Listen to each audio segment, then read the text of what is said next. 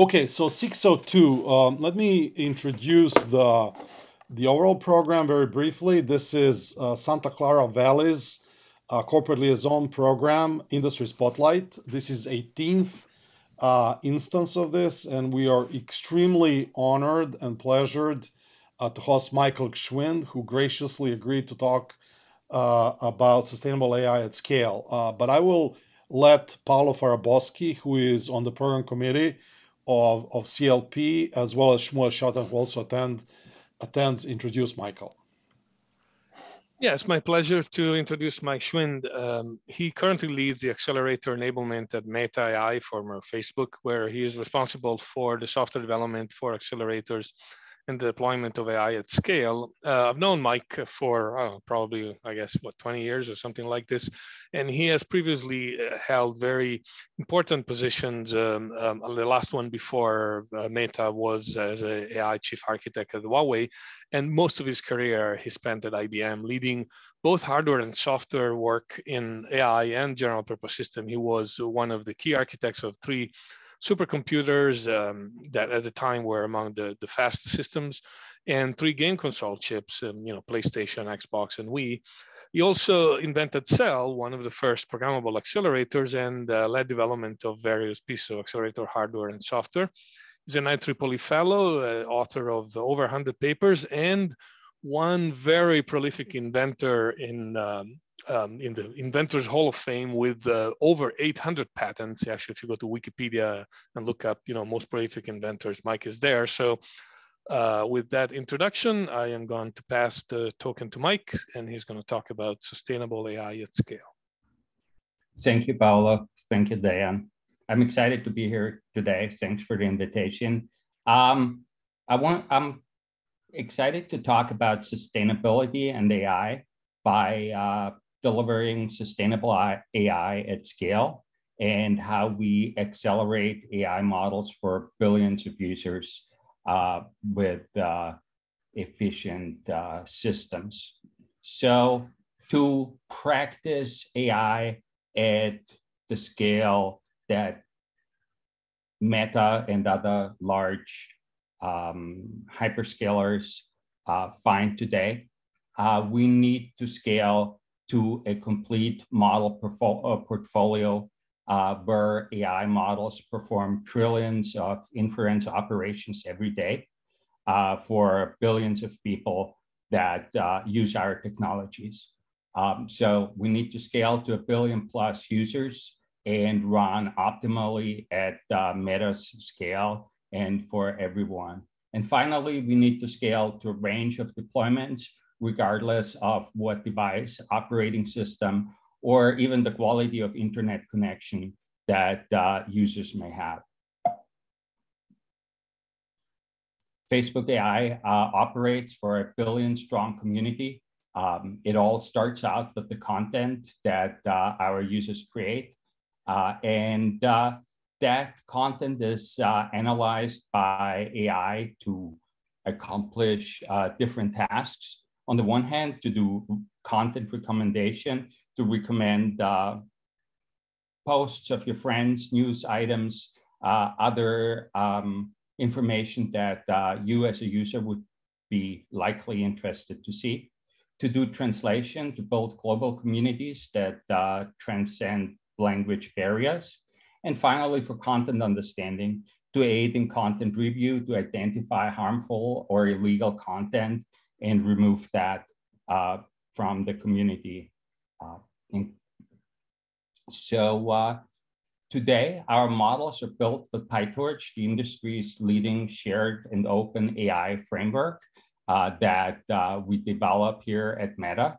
It's an open source framework that provides, it's the state-of-the-art AI framework for the global AI community, for both researchers in academia and industrial research labs, as well as for developers and practitioners building models for deployment. It offers best-of-breed extensibility and libraries that enable reuse and enable developers to focus on the innovation in their model and take the chore of repeat functionality off their shoulders by providing strong libraries. And finally, it's optimized for impact to share our results in a common environment that maximizes research impact, that allows others to reuse models and fosters reproducibility and speeds up adoption. If we look at how we use PyTorch today at Meta, we run over 4,000 models on PyTorch every day. There are 1,700 1,700 inference models today in full production running PyTorch, and over 93% of training of models happens on that PyTorch platform. PyTorch is also very widely used by our partners in the ecosystem. Microsoft, Amazon, Google Cloud, all use PyTorch to power important parts of their applications and their users' applications. PyTorch is an environment that spans the entire range from research to production. And that is an important attribute to enable early experimentation, where developers can execute with familiar eager mode, Python-style semantics, where during development, PyTorch model developers are productive with the efficient training stacks and domain libraries that PyTorch has. And it goes all the way to deployment, where PyTorch supports efficient model deployments with torch script, computation graphs, JIT compilation, and efficient accelerator backends. If we look at the importance of AI in terms of server growth, you can see that over the last several years, the growth has been significant, both in terms of recommendation models, and even more so for other ML models that are focused on content understanding. And that drives server capacity growth that year over year is very significant. So what's driving the deep learning era? It's really a virtuous cycle of better algorithms leading to better systems that allow us to collect bigger and better data that in turn inspire creation of even better algorithms. AI is one of the fastest growing domains in the past decade, spanning research, product development, and application use cases. And let's have a look how we got there. Over the past 20 years, we've seen a very significant investment in deep learning. And a lot of that has come from significant algorithmic advances that have driven new use cases. And a lot of these algorithmic advances have been powered by fundamental advances in the hardware and software systems, such as the PyTorch open source framework and also accelerators. And on top of that, we've had access to a significant amount and growing amount of data of better quality and with more tools to aggregate and process them. So we really are seeing a virtuous cycle here that has led to AI being able to deliver ever better results. But that has come at a price. The exponential growth that AI has seen comes with significant overhead. And despite the positive social benefits that we can see a broader range of AI applications, the scaling trend of AI can incur a large energy and environmental footprint. In that sense, the AI industry is often compared to the oil industry. Once mined and refined, data like oil is a highly lucrative commodity. And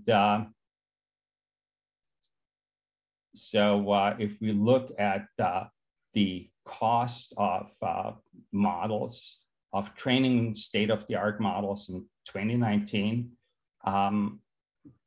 that was equivalent to the lifetime of 3 cars, including the manufacturing.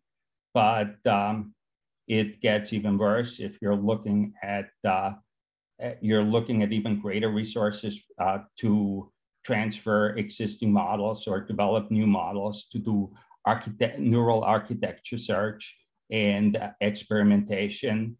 We can see significant CO2 equivalent emissions.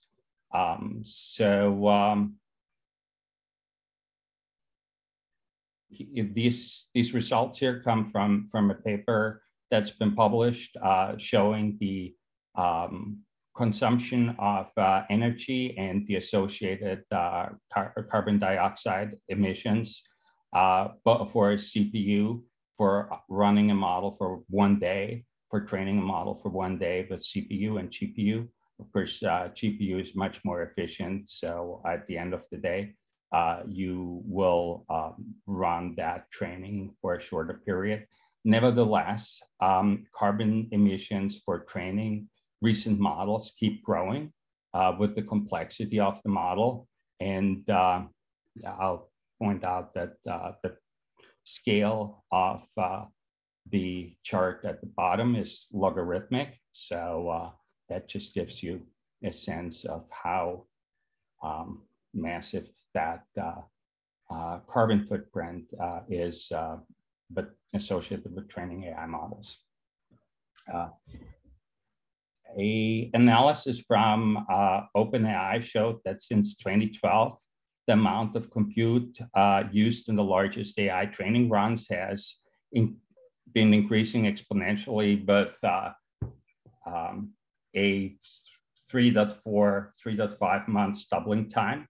And the computing power that is needed to drive that training has, of course, increased proportionally with that.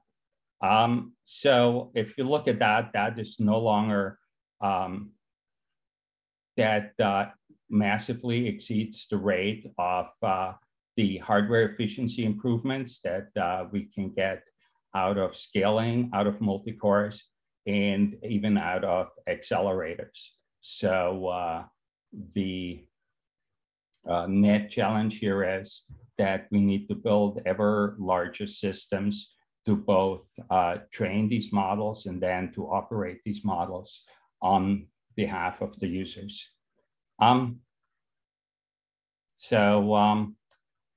Stepping back, why does sustainable AI matter in this context? AI capacity affects both what we can do and it affects our environment. So on the one hand, we cannot sustain the exponential capacity growth from a technical perspective. We just cannot build systems that are large enough that will follow that trajectory that we have seen for the very largest AI models. And secondly, that capacity growth is not sustainable environmentally. So it's been our focus to drive efficiency for AI through a variety of means, through higher quality of models, through more efficient hardware, and many other measures that together feed into our sustainability strategy at Meta, or that is part of our sustainability strategy at Meta, to be net carbon-free in our operations. So that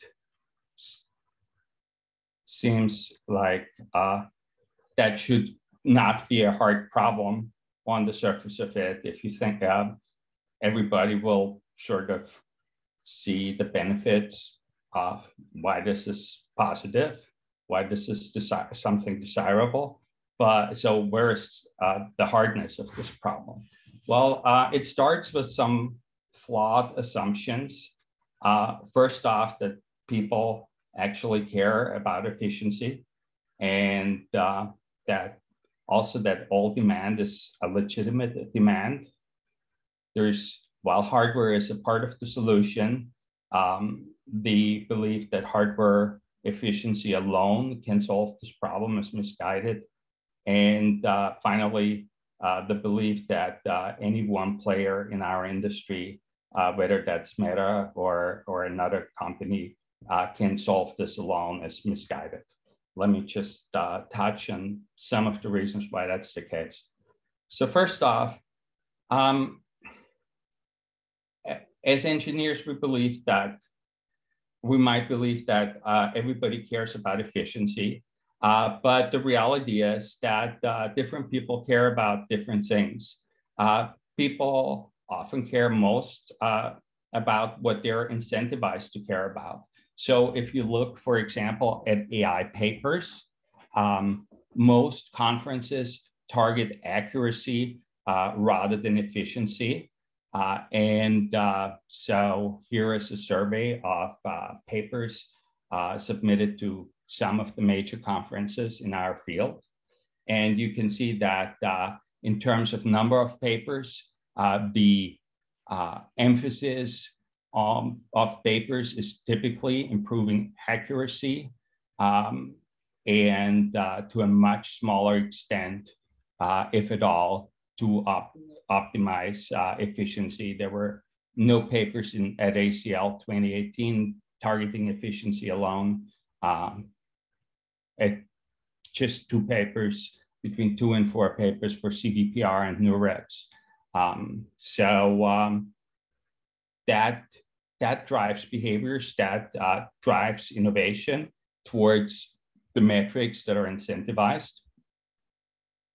And even if we see marginal gains, the chart on the right-hand side here plots the top accuracy for ImageNet models as a function of the number of parameters and color-coded the year in which a particular model was developed. As you can see, over time, the accuracy goes up across the entire spectrum of model complexity. At the same time, we find that larger and larger models, by orders of magnitude larger models, are being developed that offer only a very marginal improvement. So that directly reflects the incentive structure of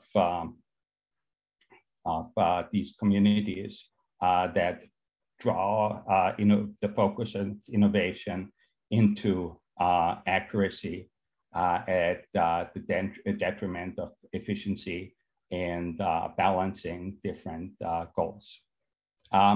Another flawed assumption is that ML accelerators alone will save the day. If you look at efficiency gains that the AI community has obtained for example, for computer vision is plotted here. Since 2012, there's been a 44x improvement in efficiency in networks compared to a just 11x improvement of hardware based on Moore's law. So the net takeaway is that algorithmic improvements can affect outcomes and efficiency much more than hardware alone can do. Of course, the two are multiplicative, so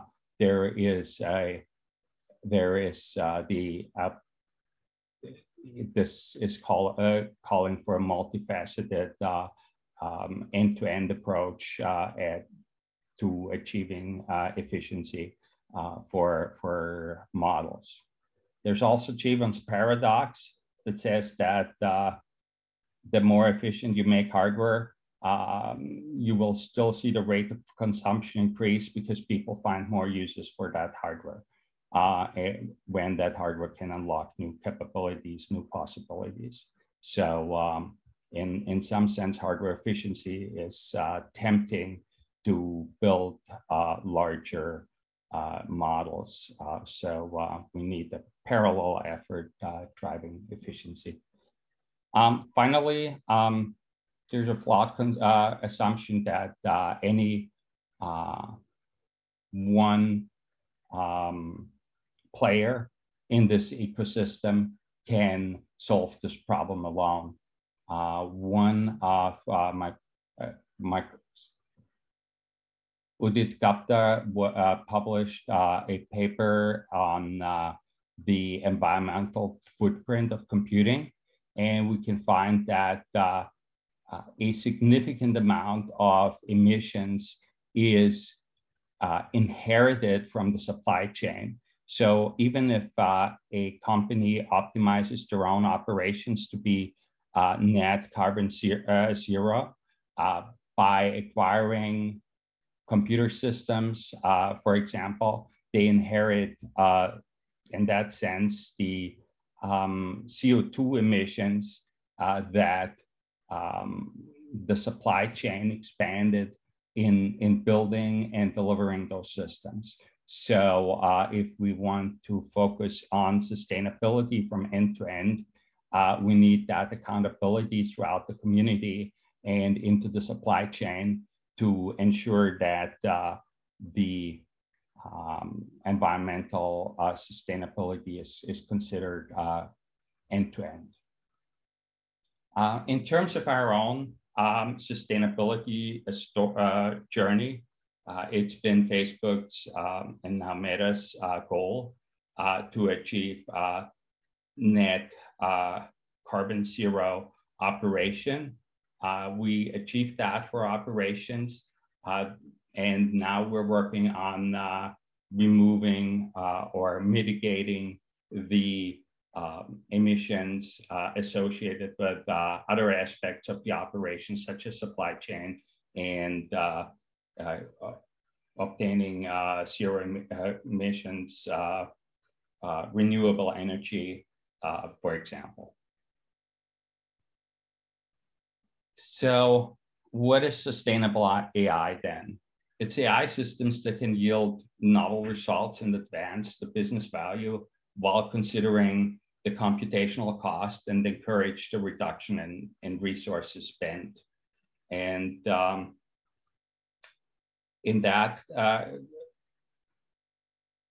context, what we want to imagine is a future for AI where all systems are built with efficiency as a metric alongside accuracy, and where we measure not just where we also measure cost, efficiency, and CO2 emissions, and where we have tooling and information to compare and reference the impact of different model choices, leaderboards, model cards, and to drive more efficient architectures that can be trained with less data. At some level, that becomes a community flywheel when we can change the metrics that the community optimizes for.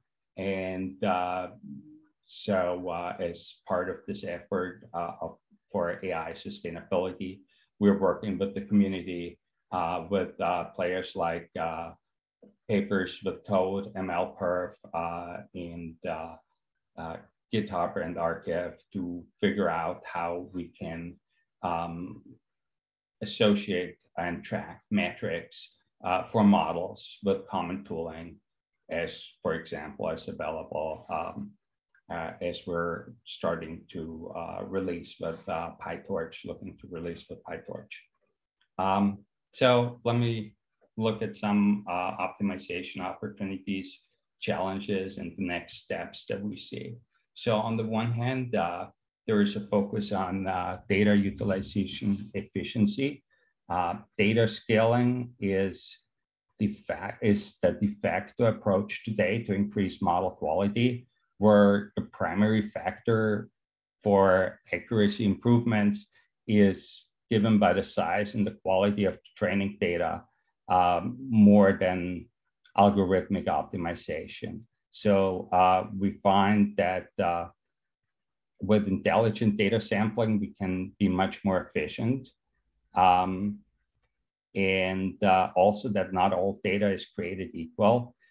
Data collected loses its value, its predictive value gradually over time. So that, for example, for recommendation systems, there is no point or little point in training with older data. And so we can be more efficient in the training process.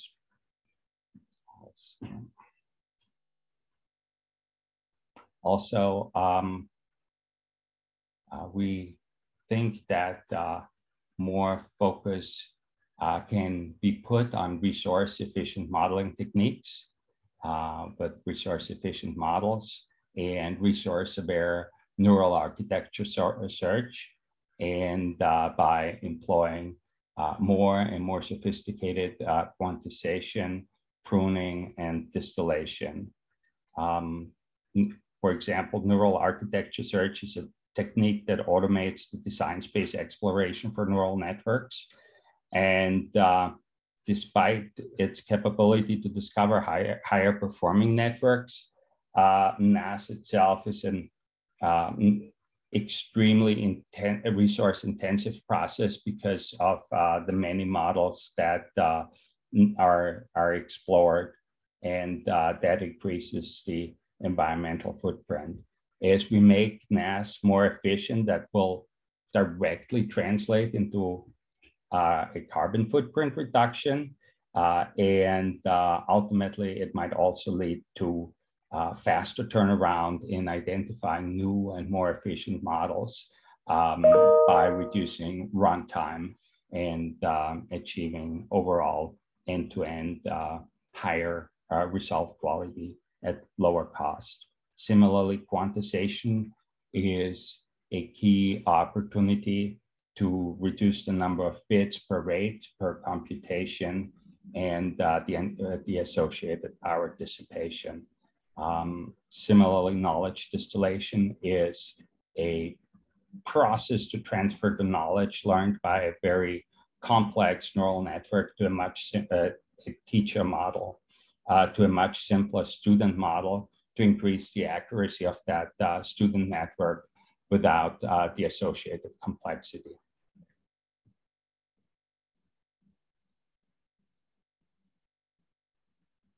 All right. Okay. Finally, turning to systems and infrastructure, there are several architectural opportunities. On the one hand, we can disaggregate machine learning pipeline stages to drive efficiency, and we allowing us to scale training accelerators, network, and storage IO bandwidth independently, making the whole system more efficient. Also, AI accelerators can be a key driver for efficiency, especially when combined with accelerator virtualization and multi-tenancy support, where we as the community can make better, more efficient use of accelerators by sharing the accelerator hardware that is typically associated with rather high power dissipation. And finally, designing our AI systems, including at the data center level, with environmental sustainability in mind.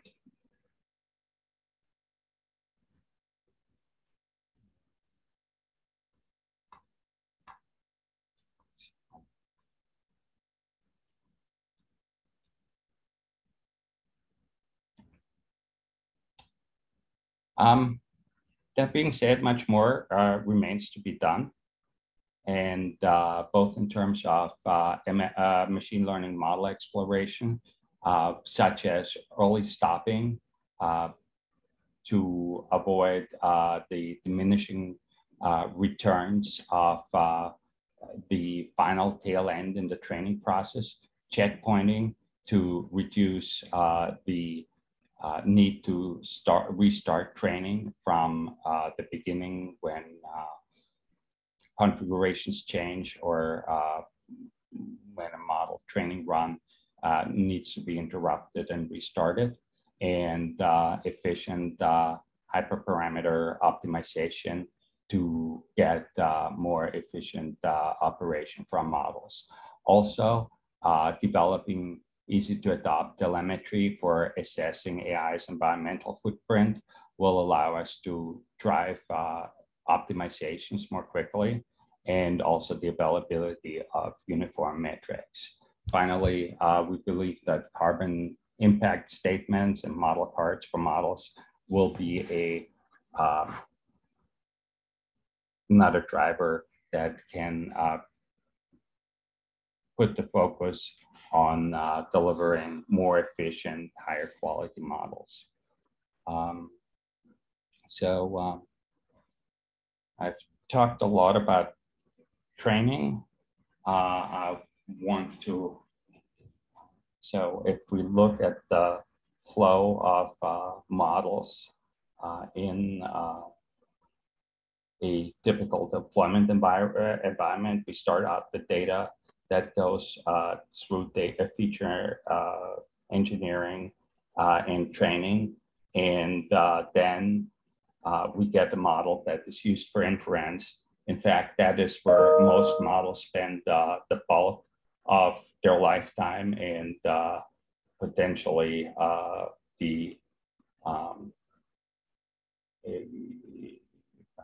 most of the power dissipated by a model. So let's look at inference and how we can optimize for more efficient inference with accelerators. The reason why we focus on accelerators is that over time, the model complexity has grown exponentially, but the gain through Moore's law in terms of processor efficiency has flattened. So we're turning to accelerators has been one solution to drive efficiency, to drive performance for model inference. As I mentioned, it can't be the only solution, but it is a part of the end-to-end solution that we use. At Meta, we have both GPUs and a ASIC accelerator strategy.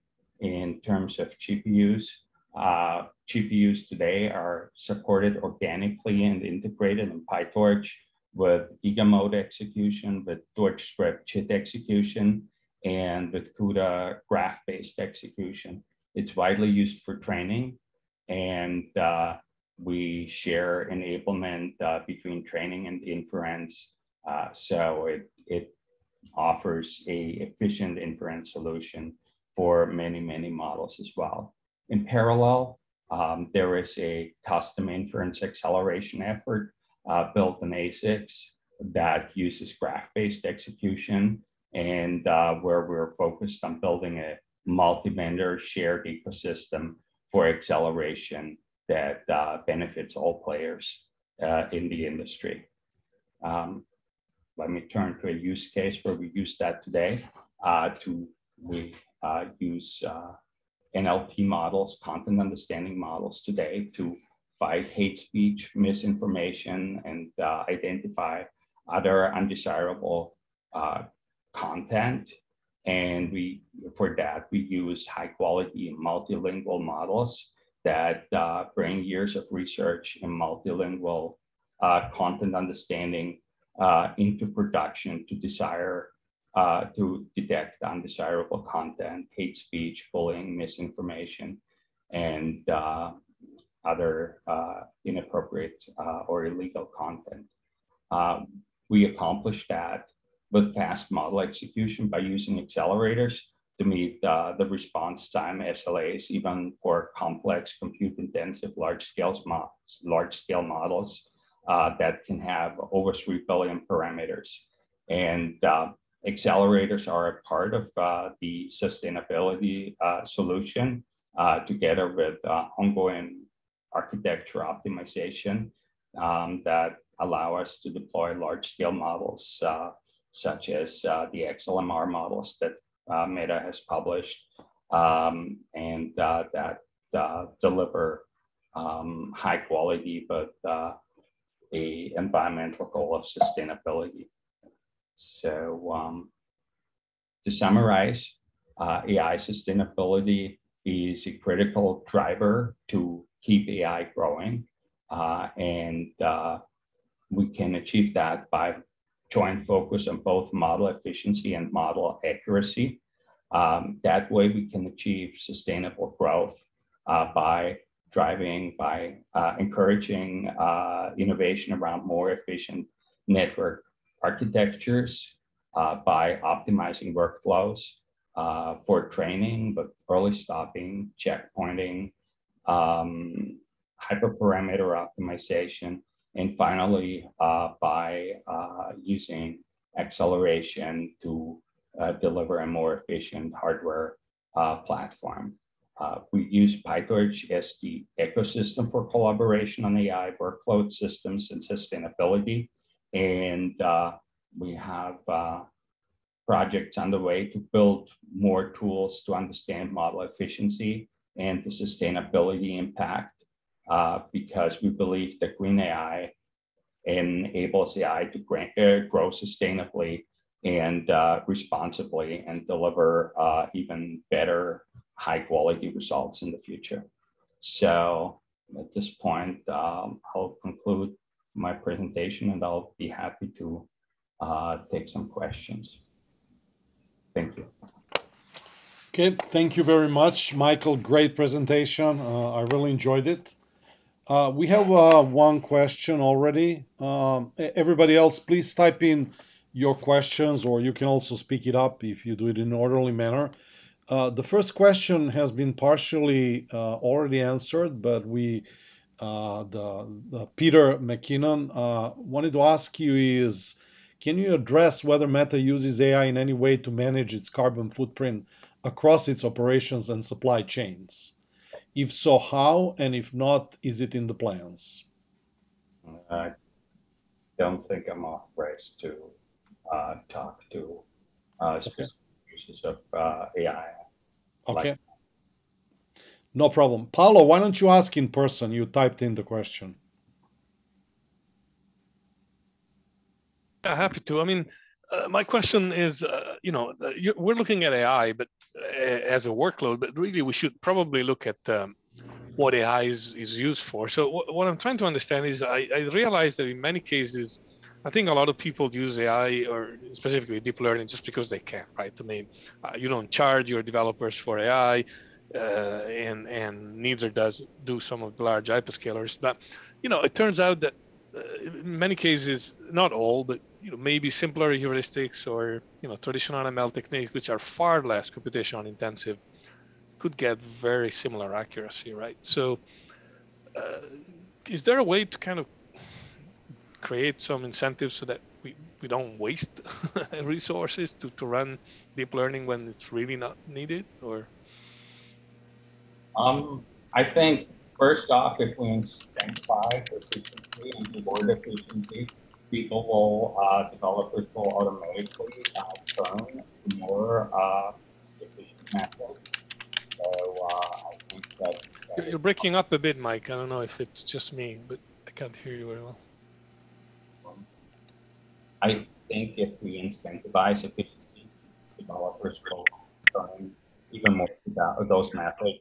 In Meta today, we do have a range of models. Not every model is a deep learning model. Not every application needs learning. There are applications that um, solve with analytical models. And I think there's just a broad range of possible solutions and upon us to incentivize, to encourage the most appropriate solution that maximizes both accuracy, quality of results, environmental footprint, power dissipation. There's also an economic, very costly to build data centers here. So it also involves rather planning data walls. So we build models today that can run with smaller data center capacity. There is let's say opportunity for faster. So, Michael, Paulo is right. You are breaking. I'm not sure if you could possibly get closer to the mic as you answer the questions. Yeah, it worked fine during the presentation. You seem to have either moved the mic or, Yeah. talking to another device. Somehow we couldn't really hear your answer, but. Okay, anyways, we have another question from Tom Coughlin. I have heard of some approaches for faster learning using SNNs, e.g. brain chip, applied for edge applications. Would these approaches also be useful for data centers? I'm not familiar with the specific publication, so I can't comment on that. Okay, no problem. So the next question by Man Chong. Thank you for inspiring talk. Today, many AI systems focus on specific tasks, and we need to train another model for slightly different tasks. How do you think general AI as a direction for sustainable AI?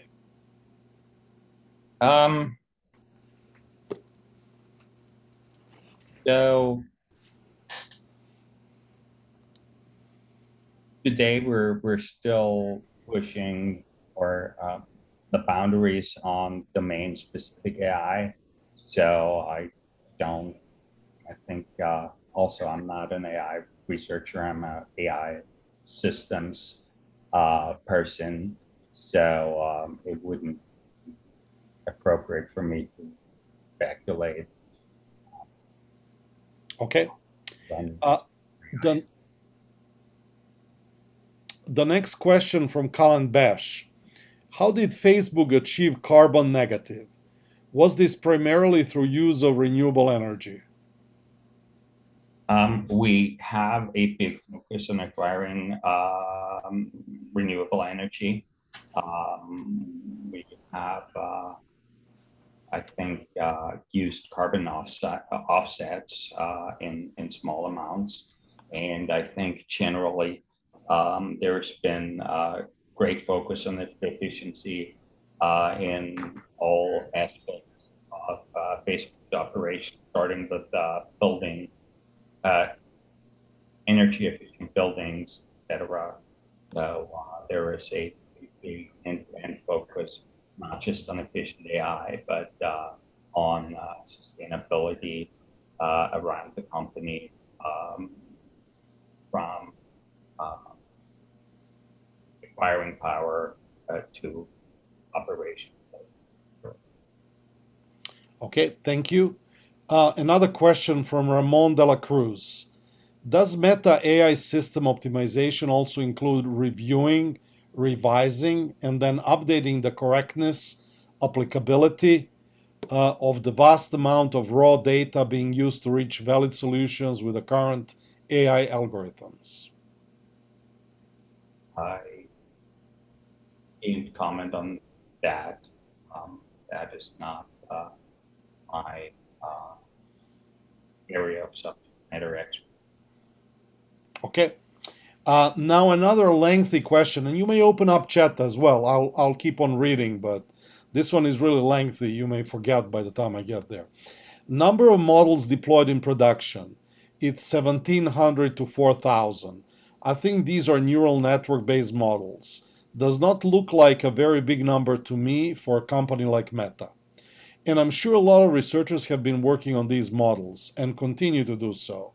So, do you think there's still space for improving ML metrics like accuracy that will result in better business metrics like increased revenue? Or is it more about inventing better neural network architectures to improve hardware utilization, reduce time to desired accuracy, etc.? This is questioned by Sergey Sorbyakov. I think there is more room to deliver better business metrics and optimize the models for better efficiency as well. So I think, in fact, to keep driving up accuracy and business metrics, we need to build more energy efficient systems, we develop more energy efficient algorithm networks, because otherwise they'll be unaffordable. They'll just impossible to build data centers to house algorithms that are not the necessary efficiency, and just use like brute force approaches by spending more energy. Not in the cards in terms of. Okay. Thank you, Michael. Next question is coming from me. Do you foresee any technology that can dramatically improve sustainability? So, for example, there's a belief that most cost in computer systems nowadays is in moving data. So if we do increased adoption of silicon photonics, it's just one example. I'm not saying this is the solution, but do you foresee on the horizon any techniques like, for example, silicon photonics that can dramatically and transparently improve sustainability? I think there's a broad range of technologies that are possible that deliver higher efficiency. Yeah, and many of those were adopted and will become available.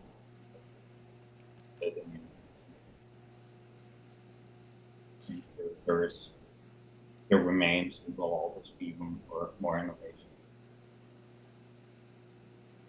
Okay, and I have the next question. I'm just curious. I mean, I thought I had many patents, but when I heard that you had over 800, I was so pleasantly shocked.